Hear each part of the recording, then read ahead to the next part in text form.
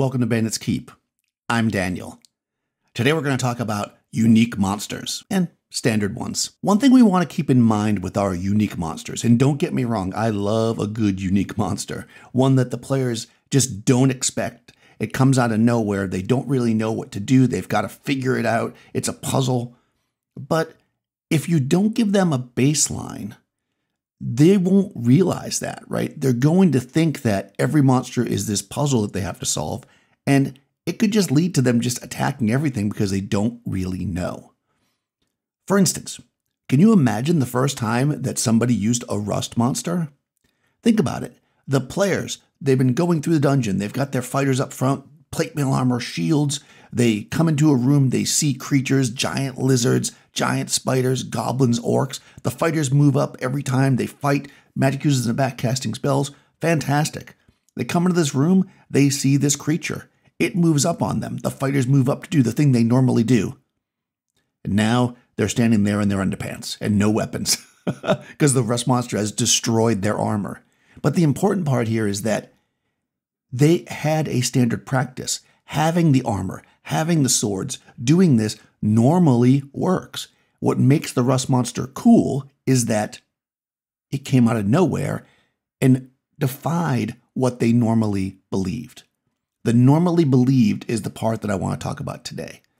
I think that too many times we as game masters, myself, can get wrapped up in these really cool monsters with super cool abilities and making everything very unique.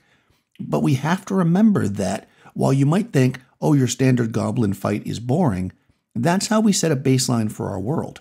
We've got to have these kind of regular fights so that the player characters can realize when something different is going on. And also, they can establish a plan and get good at it. They can get better at combating those things. You go into the goblin's lair.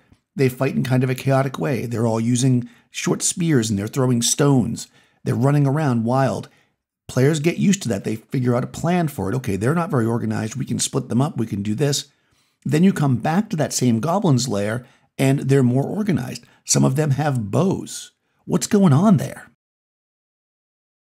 Perhaps a high-level fighter or maybe a hobgoblin has joined the tribe. They have taught them tactics. Now, of course, the goblins are new at it. They're not going to be perfect. Don't suddenly turn your goblins into this well-trained Roman elite force, right? Make rolls to see if they can hold their ranks. Make rolls to see if they don't just go by the way they've always been fighting because they get excited in combat. So that, again, it's something that's going on. It creates a little bit of chaos, a little bit of fun. Maybe the goblins always ride their wolves into combat and they're getting shot down by arrows and stuff. So this new leader says, no. You're going to be behind the rocks, throwing stones, attract the player's attention. We're going to send the wolves around the back. Wolves are pack animals. They will flank them. They'll attack them from the rear. This gives, again, the goblins this advantage. And all of a sudden, you're thinking, why are the goblins doing this? They never did this before. That's when you realize something's up. That's what creates the emergent story. That's what keeps the players interested. One of the most common things, too, that I think we end up doing, which I'm not a huge fan of, is the change of a monster once the people figure it out. So we learn that, here's the classic one, we learn that trolls need to be burned or hit with acid, for instance, right, to make them not regenerate. So however you want to do that, maybe the players just know that, so you let them do it. Maybe the players learn that, the player characters learn it in game. And then all of a sudden, you reach the troll that when you hit it with fire, it regenerates twice as fast. Okay, I mean, maybe I get the idea of that as kind of a concept, but I kind of feel like now you're removing from the players the ability or the thing they learned, right? If I was going to do something like that, it would be with a group of trolls that are affected by fire, so that it's a single troll that's standing out that's different, not just all of a sudden you get into a troll fight and it just doesn't operate the way that you'd normally think. I feel like once the players have established something, once they've learned something, you don't want to take that away from them, at least not willy-nilly. So what I would do here, my kind of balance is to have your kind of unique oddball monsters be something that generally, if it's something like a troll that can't be hurt by fire, generally you're telegraphing, right? Maybe when you normally go into a troll lair, right, they probably don't have fire, right?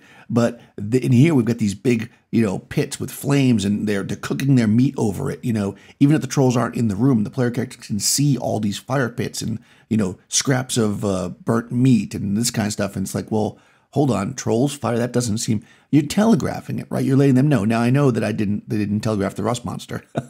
But, hey, you know what? Nothing's perfect. The idea here is that sometimes you want to do that. Because, again, I don't want to set up a situation where we are defying player expectation too much. We want things to be unique. We want them to be fantastic. And we want discovery. But we also don't want to be like, haha, you knew that and now you don't, so you're dead. You just don't want that. So you've got to really think out these unique monsters.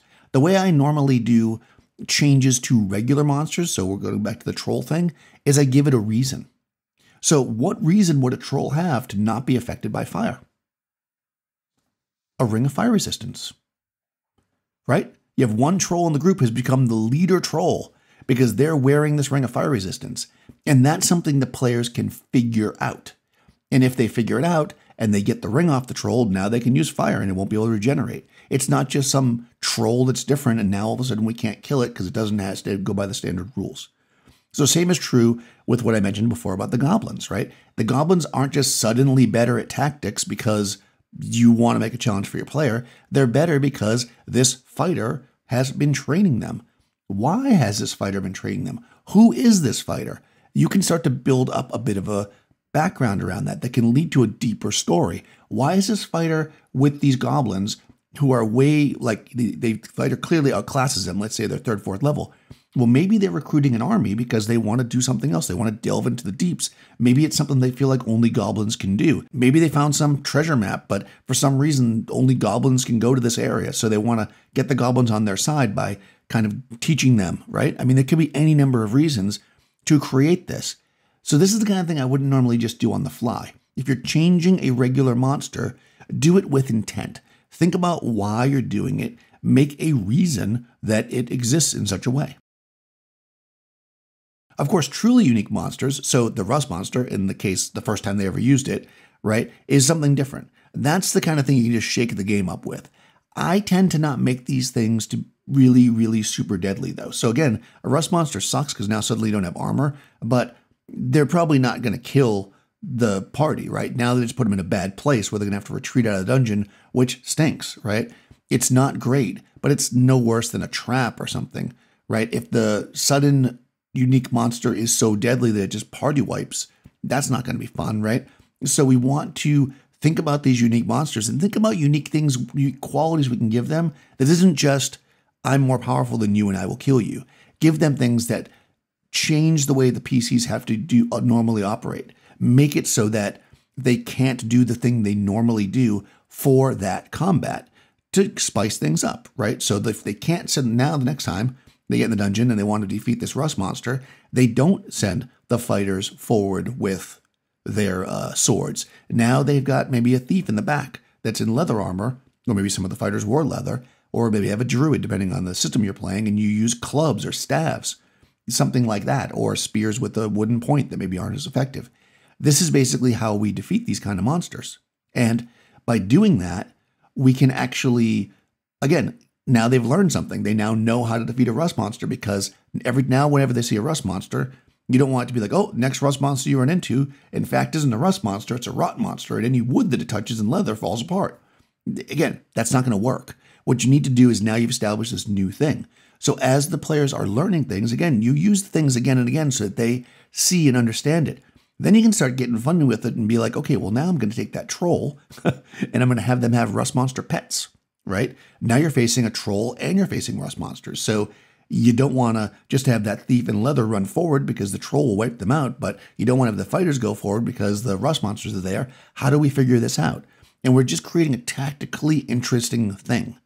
So that's my advice there. With your unique monsters, make them unique in flavor, make them unique in theme, make them do something that makes the players have to rethink how they normally fight. So it's not just like, okay, tactic 1, but use them sparingly. And then once the players learn how they operate, use them a few more times so they can feel like they are learning and growing. By the way, Once again, I'm sponsoring my own video with my t-shirts. If you're interested, I'll put a link. I did get some people that said that they were in Europe and wanted to get some, and they are on the European site, but I can't put a link to the group of them. So if you're in Europe and you want a t-shirt, let me know in the comments and I will send you a direct link to your country's shirt. I guess that's the best way I can do it for now. It's very manual, but I'm not very high tech. What can I say? Anyways, one final thing. Make some monsters truly, truly unique.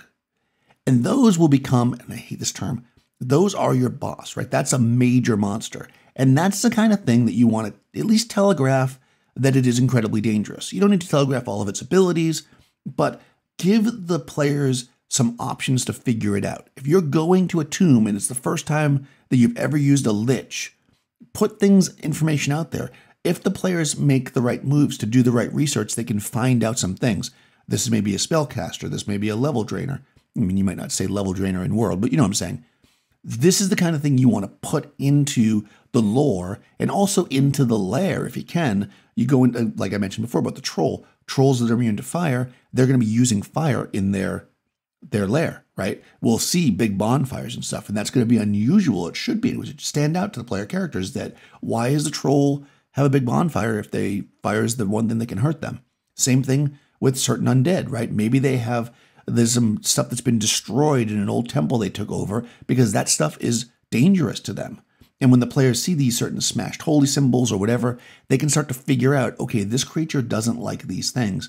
And they can start to learn because, again, since they are only going to fight this thing once because it's truly unique, they've got to do the learning process before they get to the monster. Let me know what you think. I would love to hear about your unique monsters, how you use kind of standard monsters in different ways. What do you think about this? Do you like to just use standard monsters? Do you like to use unique monsters? How do you telegraph stuff? You know, the normal stuff we talk about. Speaking of talking of those things, go ahead in the show notes. You'll see a link to my Discord. Sign up over there, join the conversation. Also a link to the t-shirts, as I mentioned, a link to my Patreon if you want to support the channel, and I'll talk to you soon.